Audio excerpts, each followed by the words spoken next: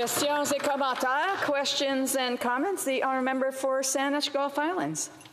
Speaker, and to the honourable colleague, wonder if he'd like to agree that spending $34 billion, billion being 1,000 million, every billion is 1,000 million, so $34,000 million to build the Trans Mountain Pipeline, which the private sector had decided was not profitable and they weren't going to pursue it. Would the honourable member like to comment on that waste of public funds?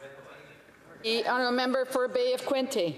Madam Speaker, it was a waste of public funds, just the fact that it cost that much to do, when the private sector probably could have done it for about 1/5 that, or 10% on the dollar of that. So yes, of course, everything this Liberal government has touched has been more expensive. But Madam Speaker, when we talk about oil and gas in the sector in Canada, which is still very important, we talk about LNG.